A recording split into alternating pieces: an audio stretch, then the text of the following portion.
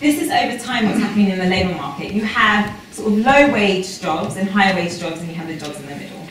And what we've seen over time is a big growth at this end, low-wage jobs, and some growth as well at the high end. And this dramatic drop in the middle. So our labour market, what our labour market is doing is that it's really segmenting, and a lot of those middle jobs are falling out. There might be middle management, there'll be manufacturing, and medium-level jobs as well, medium-paid jobs, are falling away. So we are getting a situation whereby it's low wage, and not only is it low waged, it's not low waged with a ladder.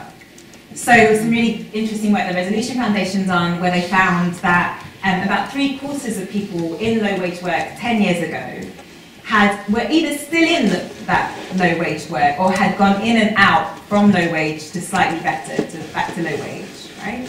So people are stuck at that bottom end.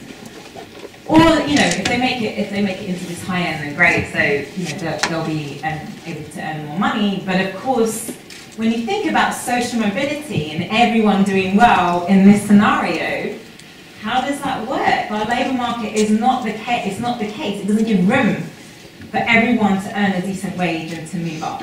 There's just not those ladders there in our labour market in the same way that they were there when we had huge expanse of social mobility and, you know, post-war period, because there was a whole bunch of jobs that were created that allowed people to move up and get those middle-level jobs. So our labour market doesn't even apply to our concept of social mobility right now. It's not even the case that our economy can facilitate it.